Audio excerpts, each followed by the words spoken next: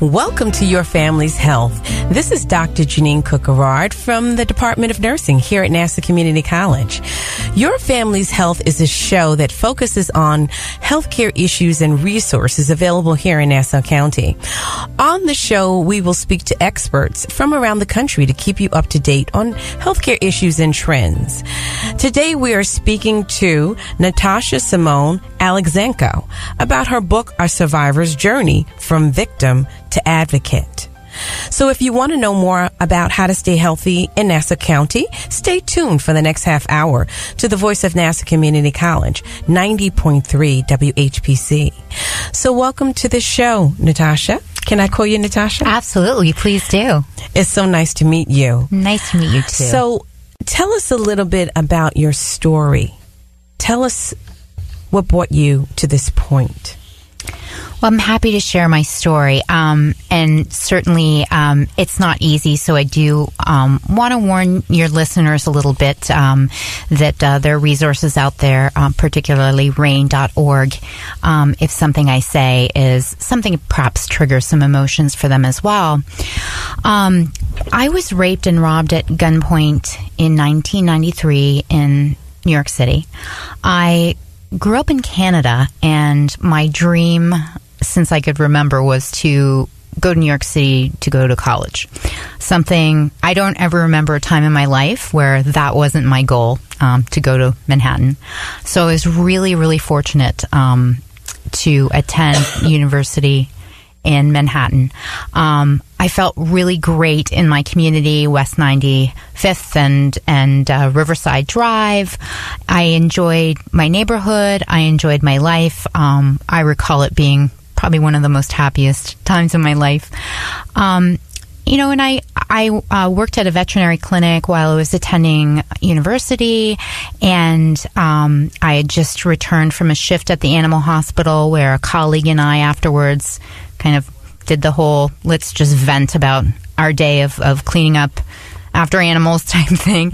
And as I returned to my apartment, like I did so many other times, there was a man behind me holding a gun. And I wish I could tell you where he came from or which direction he came out of, but it's one of those things that it just happened like he appeared out of nowhere. So he was holding a gun to me. I had never seen a gun before. He showed me the inside of the gun. He showed me the bullets in the gun and assured me that if I didn't cooperate with him, that he would blow my brains out. Certainly I was frightened, but it's interesting, and I think so many people who've been through just a traumatic experience like that can attest to, your brain just does something really interesting with time.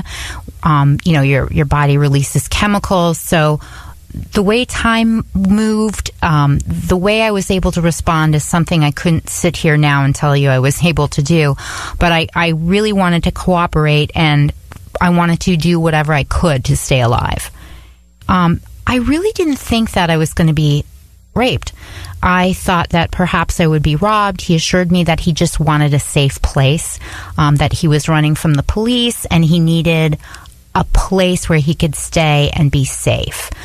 He asked me if I had roommates in my apartment unit, and at the time I had 2 roommates and 2 dogs.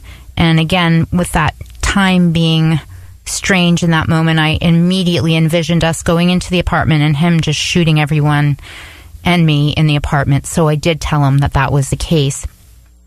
He then asked me if there was a roof to my building. I indicated there was, and while he held the gun to my head and varied between being really angry and just kind of being like, all right, just do as I say, he led me up to the rooftop, which was locked. So there was like a rooftop landing where some of the tenants in my building held their bicycles.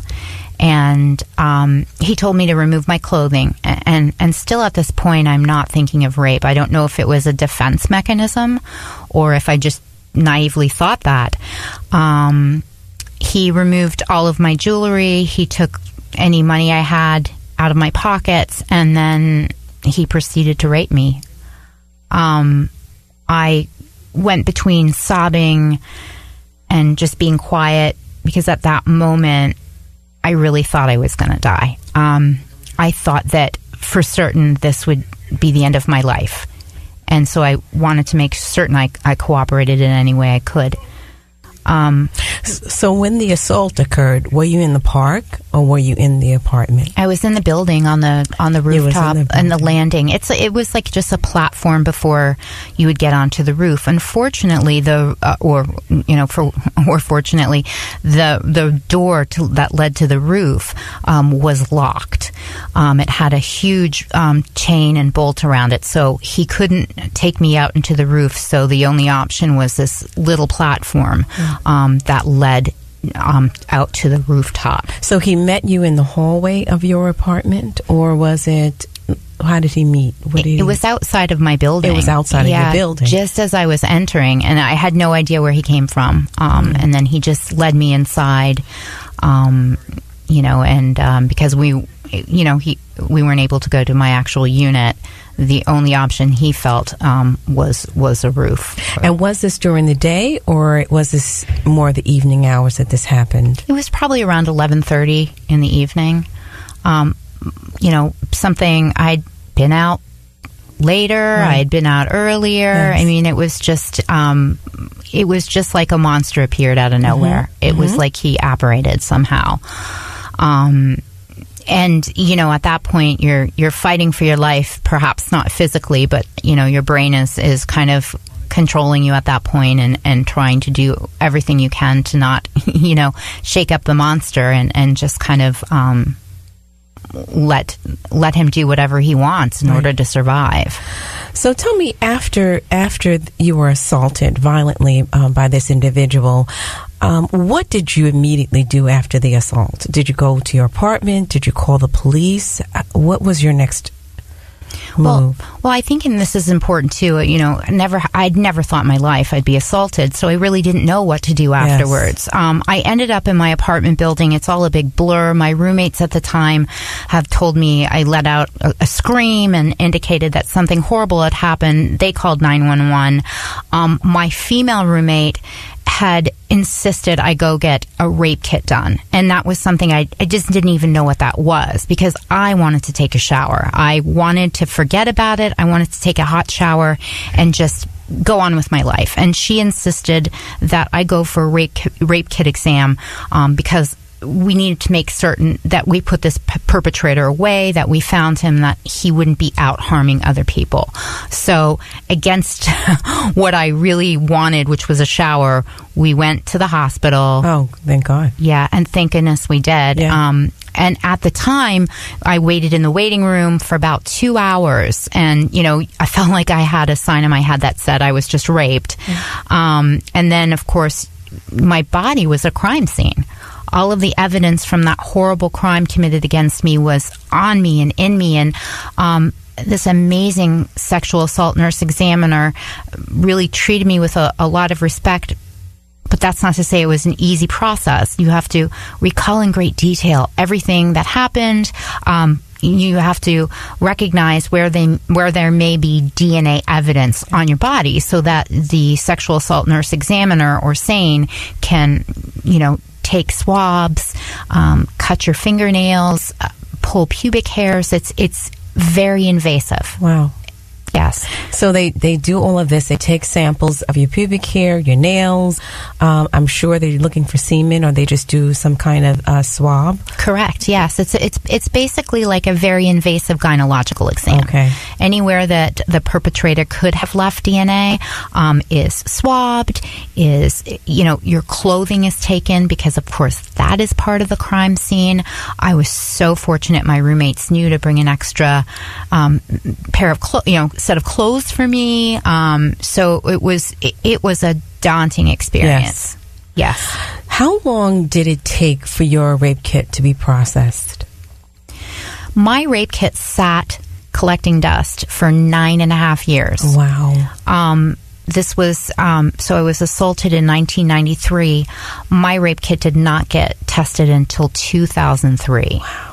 It had not made it to a lab. It was sitting in a county storage facility along with 17,000 other rape kits. 17,000 other rape kits. Correct, yes. Between 2000 and 2003, New York City tested every single one of their rape kits, including mine. They sent them out to private laboratories because at that time their medical lab couldn't handle that kind of volume. Mm-hmm. And, you know, that's something that haunts me because I know my story and I can only imagine what those 16,999 other individuals went through, feeling betrayed, feeling like justice just was denied to them. Yes, absolutely. Justice denied. You assaulted, and then the process is not taking to a point where you're able to find. Ultimately, was the rapist found? That's the question. Yes, he was found in 2007, and through a DNA match. And I have to say, you know, for years I didn't know my rape kit wasn't tested. I just had no idea, and I recognize that my experience as a survivor differs from others. I had a decent relationship with law enforcement, so my impression was they were doing everything they could. I hear from survivors that feel the opposite. We all have different experiences when it comes to law enforcement. I'd had a good one. I had assumed everything had worked out. It hadn't. I was destroyed by the guilt inside because I felt that the rape kit or my perpetrator had not been captured because of something I did wrong. I couldn't recognize him. His face was such a blur to me that I didn't give an accurate description of what he looked like, so I blamed myself. I would wake up in the middle of the night in a cold sweat thinking there was a monster on the street and I was at fault for every single crime he was committing in the interim because I wasn't a good eyewitness. I didn't know it was because my rape kit wasn't tested. So your rape kit was not tested. So how did you find out that it was processed? In 2003, I received a phone call from the Manhattan District Attorney's Office. And, you know, I know what I would feel today if that happened. But back in 2003, I didn't know about backlogged rape kits. I didn't know anything about this. So I was just really relieved because I'd spent so many years blaming myself and feeling awful and thinking about all the other people he was hurting that I was just grateful. And to go from just hating yourself so much, because I did. I hated myself. I was so angry at myself for this, to all of a sudden seeing that something you've been blaming yourself for nearly a decade wasn't your fault. I just felt a lot of gratitude. And, you know, recognizing that the problem in New York City at the time, and again, we have this problem throughout the nation today, but between 2000 and 2003, New York City had yet to hook up to CODIS, which is the national DNA database. Mm-hmm. It's similar to like the national fingerprint database, except it holds DNA. Yes. So their rationale for not testing it was that lack of connection to CODIS. Of course, today, seeing that we still have unprocessed rape kits, there's different excuses for that wrongdoing. I was really fortunate that we found in 2007 the man that raped me. In fact, I was raped August 6, 1993, and there was a DNA match to CODIS August 6th, 2007. So it was like to the day. And he was on a nationwide crime spree. He was a walking public safety hazard. He didn't just commit sexual assaults. He committed a variety of crimes. He was never entered into any kind of database. And ironically, he was jaywalking in Las Vegas, assaulted the police officer who gave him a citation, and that's when he was swabbed and connected to my rape in 1993. So tell me, how is it, after being assaulted the way you were, how do you go back to that apartment? What is it like living, not knowing if that person who assaulted you is out in the street, possibly coming back to assault you again or coming back to your apartment? How do you